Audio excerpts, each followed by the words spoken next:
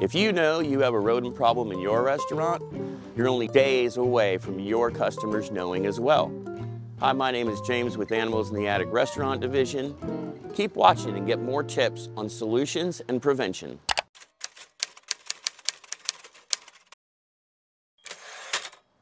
Splattered grease in kitchens, it's kind of a thing.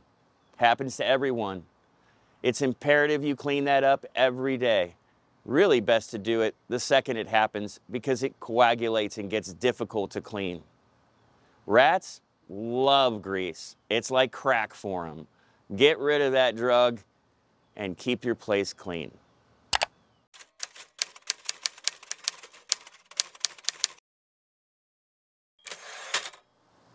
When you have a rodent problem in your restaurant, staffing is a key component. Not only are they going to help you keep the place cleaner, but you also have to identify key employees to directly help you with trapping and removal of the traps. You don't want to leave that to just anyone. Lots of people go home and talk about what's going on in their jobs, and rats would be a hot topic. So avoid anybody who may be disgruntled or new, and stick with the staff members who will be discreet and that you trust.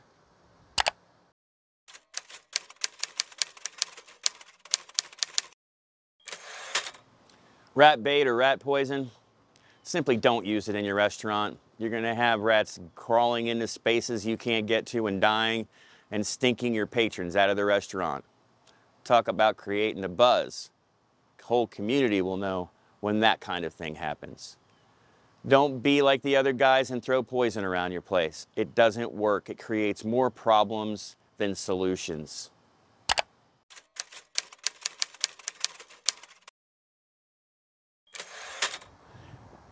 If you have a rat problem in your restaurant, you probably have holes that they've created throughout your baseboards and drywall. Whatever you do, leave those holes until all the rodents are gone, your place is sealed up, and the problem is solved. Then, if you want to go back and patch those holes for appearances, go ahead. But if you do that while the problem is still going on, they're going to chew more holes in your drywall and in your baseboards and create more issues for you. So use those holes, put traps in front of them, but don't close them up because they're going to chew their way back out. If you have any questions or need help, call or text me at the number below. I'll get back to you quickly and I'll discreetly solve your problem.